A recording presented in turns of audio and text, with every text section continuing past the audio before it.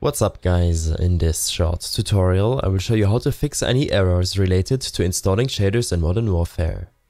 This should be quite an easy tutorial, but if you still have any questions then leave a comment and let me know.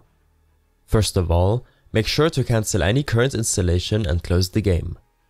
Next, open up your Blizzard launcher and in the Modern Warfare options select Scan and Repair. This will take a minute to download and replace any missing or corrupted files of the game, including your shaders. When this is done, I suggest you to make sure that your graphics driver is up to date. You can expand the description below to access the newest NVIDIA, AMD and Intel drivers, or you can also use your driver program, in my case the GeForce Experience application. After clicking on Download in the Driver tab, the program will automatically install the update.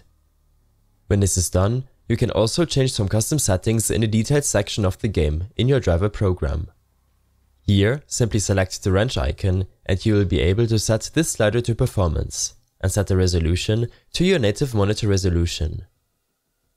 Lastly, launch the game and in your graphics settings you will be able to restart the shader installation.